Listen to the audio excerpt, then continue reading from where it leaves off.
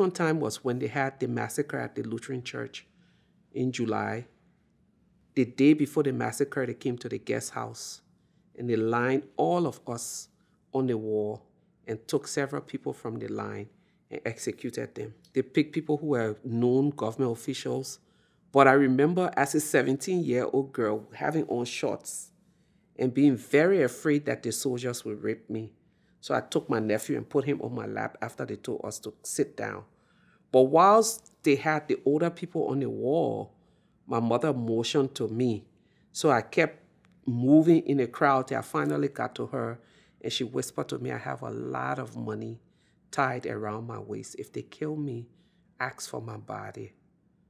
So that was her thing. But fortunately for us, after they carried 1, 2, 3 persons, this guy who used to be married to my aunt came in, and he was an ethnic member with the soldiers. He spoke his tribe and said that his in-law and her children were there.